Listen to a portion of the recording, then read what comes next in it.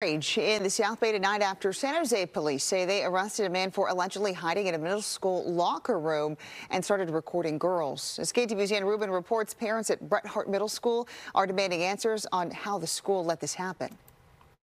Authorities say this man, Travis Street, was secretly recording young girls in a locker room. It happened at Bret Harte Middle School in San Jose, and parents are shaken. I would say that we kind of question, I think, the safety now. It's kind of buckled me that, it's a reality check.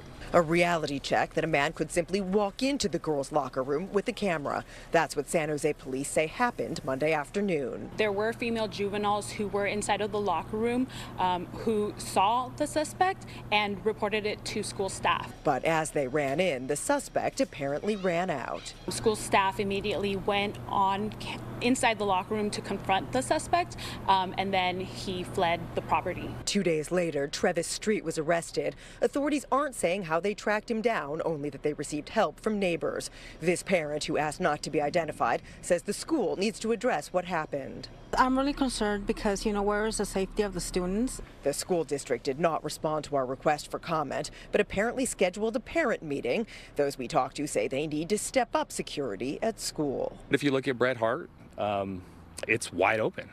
You can just walk up, anybody can walk in.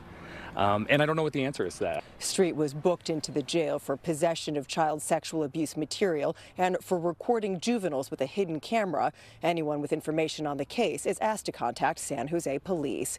In San Jose, Ann Rubin, KTVU Fox 2 News.